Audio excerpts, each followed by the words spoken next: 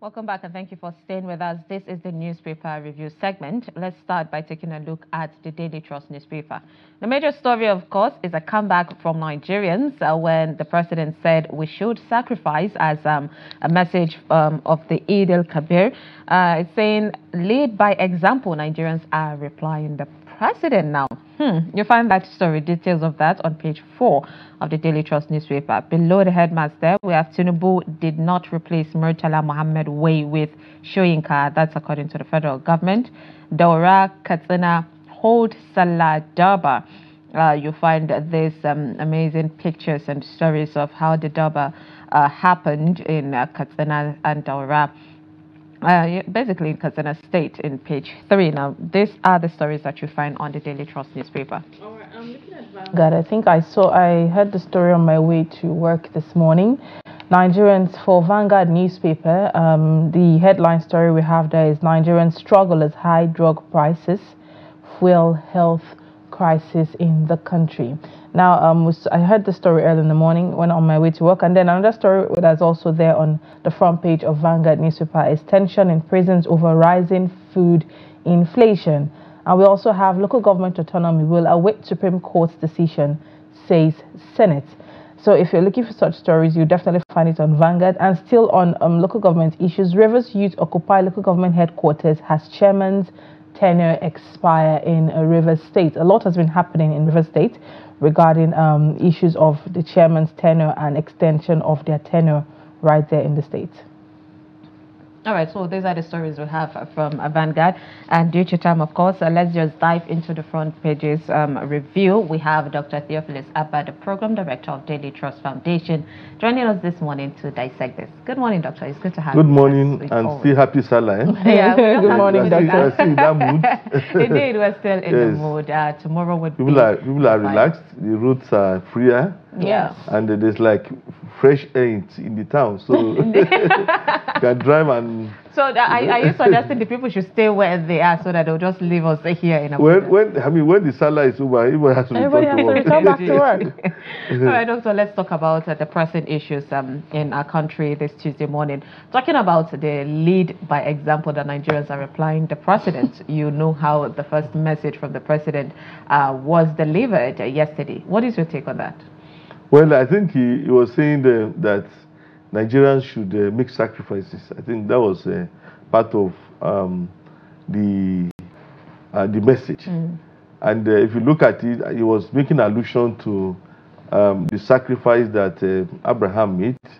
You know, Abraham attempted to sacrifice his son, and everything about this big Salah is about sacrifice. People have to buy ram. You know that when he attempted to sacrifice his son Isaac, that is the name we use in the Bible.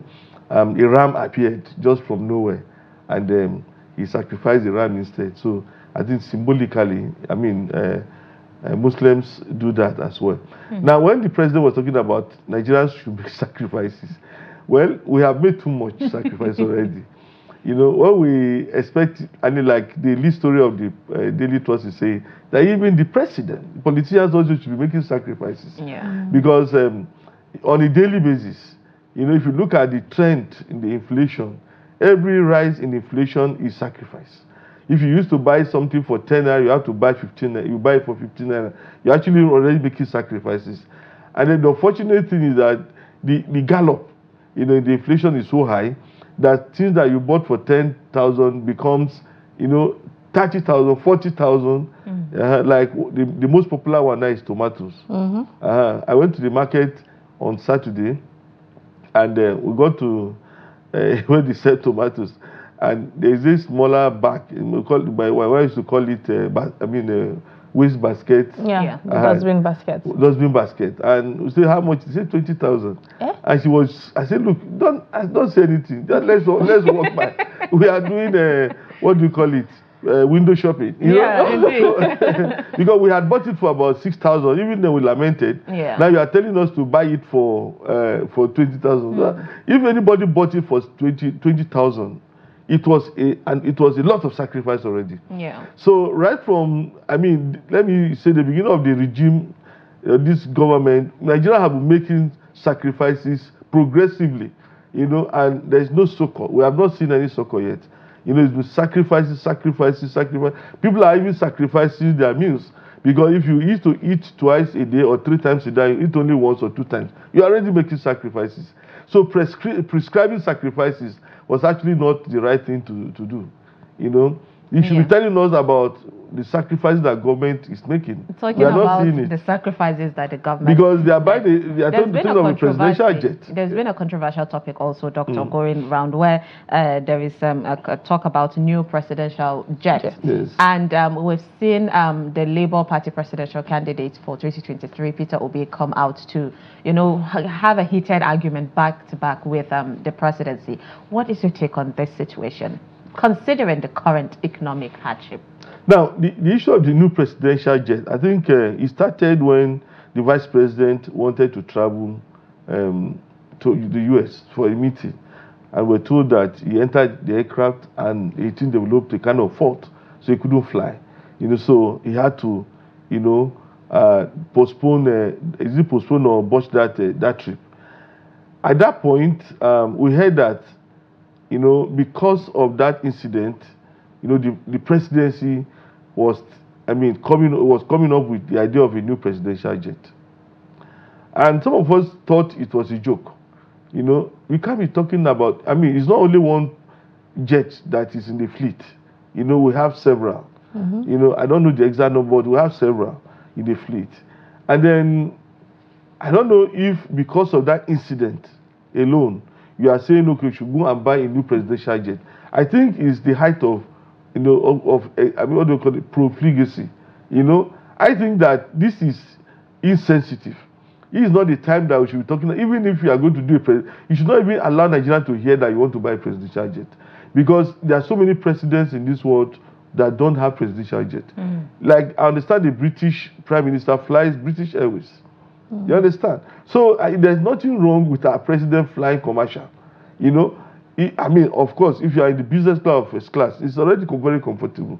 So if you have a presidential jet that is faulty, why don't you repair it? You know, you can even take it to any of even the manufacturers. Say, refurbish this for us.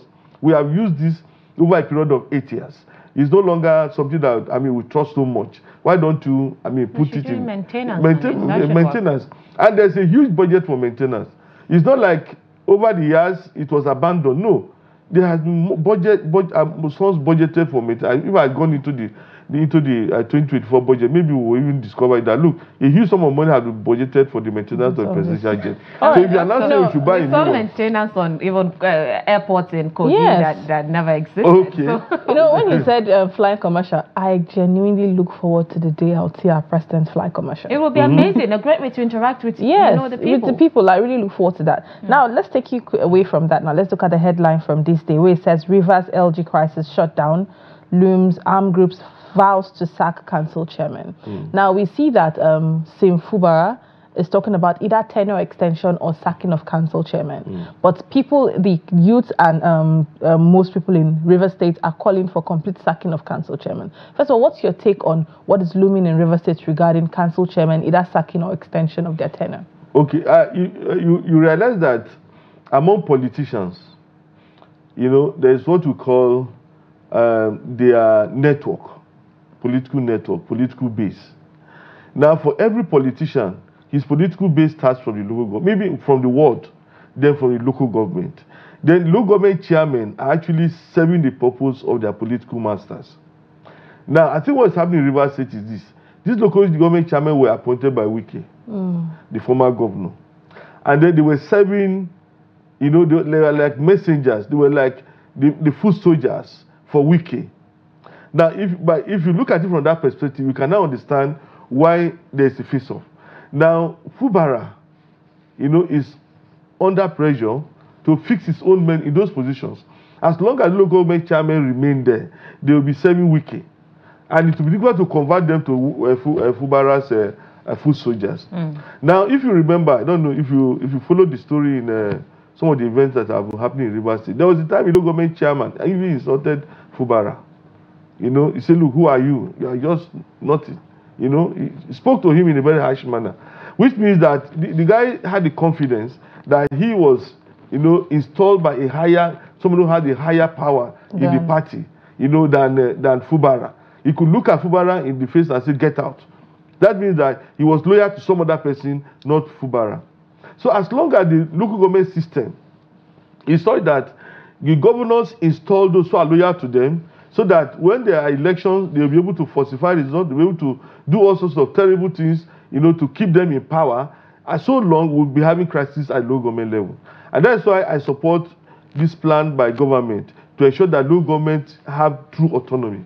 That if you are elected by the people, then you are, you know, loyal to the people. But at this, I mean, now what happens is this: local government chairmen are not elected; they are appointed by the governor. They call them caretaker, and now their tenure is over. And so the youth who seem to be loyal to Fubara say, "Lo, pack your load and go. You are no longer needed here." You understand? And see, that is what is happening in Rivers at the moment. We all know the importance of being loyal to, you know, someone, but shouldn't all of this, talking about the governor and even the local government chairman's loyalty, be with the people? Yeah. That is what it ought to be, you know. But the way things have been bastardized, you know, people. If you talk to politicians, they are talking about the next election. They are not even talking about us, you know. I saw one banner. Is it banner of? I mean, there's something recently talking about 2027 for Tinubu, and I was wondering, you know, we've not even started this government. We have not even seen what people are ready. So you see, the politicians are thinking about the next election. So every network, every arrangement that will put them in the position to do what will favor them in the next election, they will do, and that is what is happening in Rivers State. I would advocate that. You see, we ensure local governments are truly autonomous. So that a local government chairman can look at the governor and say, well, you are the governor of your state, I'm the chairman of the local government. These are the things that the council has asked me to do, I will do them. Indeed. Just like when a state cannot go and dictate to another state. You know, the governor cannot dictate to another government. Let's be like that at local government level. Yeah. And we have to amend the we hope that happens, Doctor. Thank you so much. I mean, because of time, we have to wrap up the show. I appreciate you joining us, Dr. Theophilus Abba, to give an insight on the front pages. Thank you very much. Of course, until next Tuesday, we can't wait to have you again. Thank you. Thank you so much for joining us. All right, our viewers, with that, of course, so we wrap up the show this morning. Do not forget, at the top of the hour, Adeni Ajishafe will bring you 360 Sport. I am Sumaya Abubakar. Thank you so much for watching. And I am Lilian Ogazi. It's a pleasure being here with you today. Thank you so much for watching.